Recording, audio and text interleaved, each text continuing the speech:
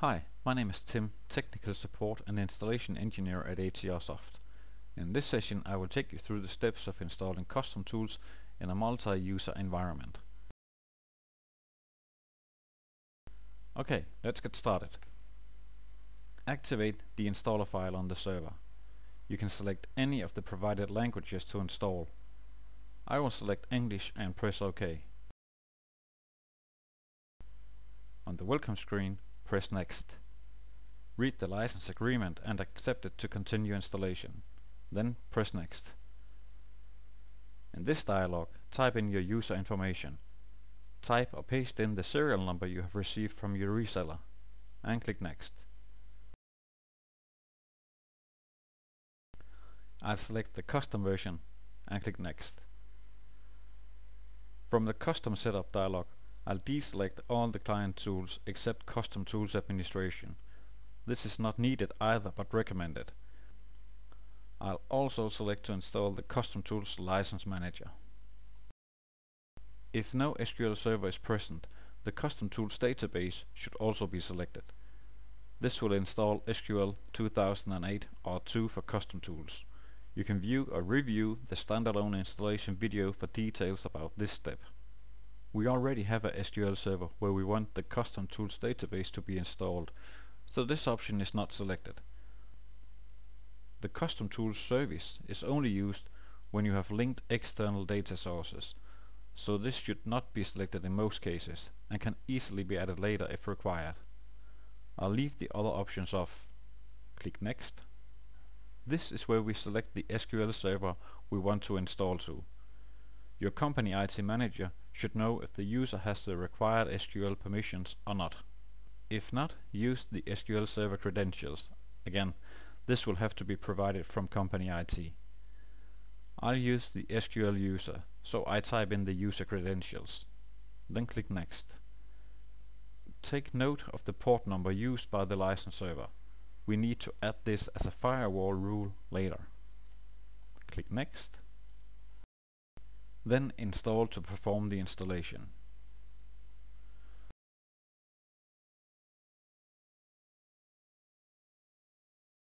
The installation has now completed and you can choose to view the What's New file and maybe the installer log. I will unselect the options and press Finish. Let us access the Custom Tools License Manager. You will find this in the program list under Custom Tools followed by the version number. In this case, Custom Tools 2013. Press License Manager to launch the application. In the dialog displayed, type in your user information. Keep the Activate License option as shown and press Next. Our license has been activated. Click Finish. The License Manager is displayed and under Products we can see the license count. I'll set this to the CT admin for now so we can see if the license server detects used licenses. Then I'll launch Custom Tools Administration.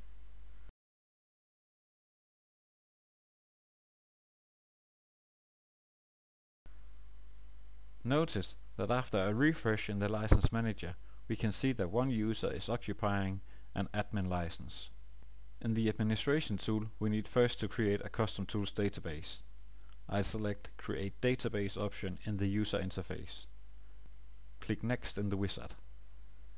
Type in a database name. There are several additional options you can combine. I will just keep all settings as default. Then click Next. Type a name for the profile to be created or keep the default and select the content of this. I'll keep Machinery Design. Click Next and then Finish to begin installing database with options. The database is installing. When it completes, select Close. We now have a Custom Tools database. Let us log in. Admin, no password. The administration tools show that a database and a profile was created. There is a container for users and one for groups. We will get more in depth with this in another session where I'll cover the administration tool detailed.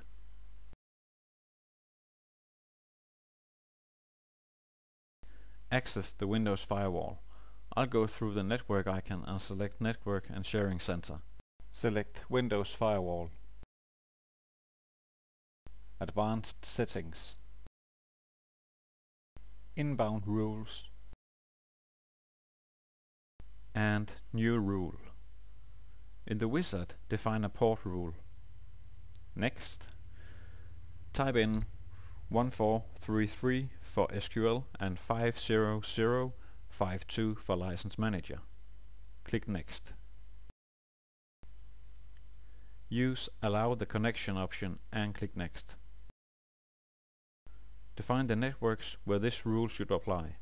I'll keep all selected and click Next. Type in a name for the rule. Use a good name that explains what this rule is for. Optionally, you can put in a more detailed description.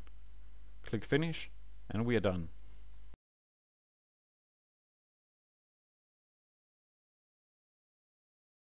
First, you need to activate the installer file. You can select any of the provided languages to install. I will select English and press OK.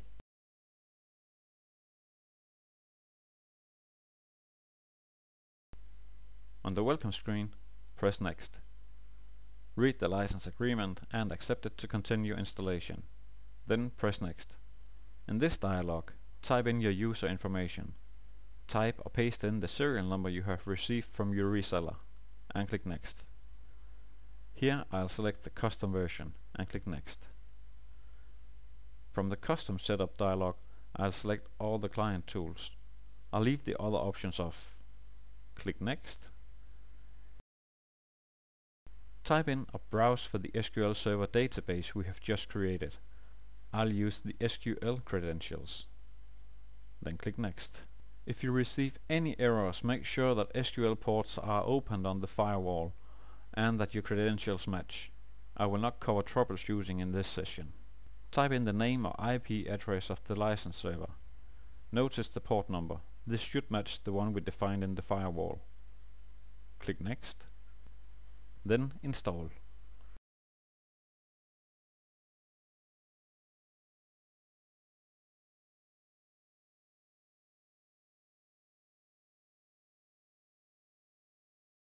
The installation has now completed and you can choose to view the What's New file and maybe the installer log. I will unselect the options and press Finish. Let's make sure CustomTools is activated inside SolidWorks.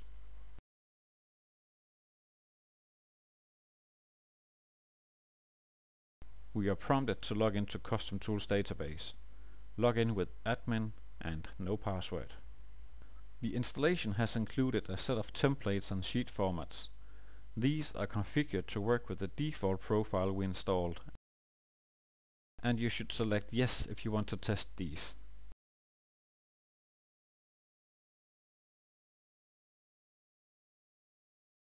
With CustomTools started, we notice a new toolbar. This is CustomTools, so the add-in is activated correct. Let us preview this very quick by making a new part.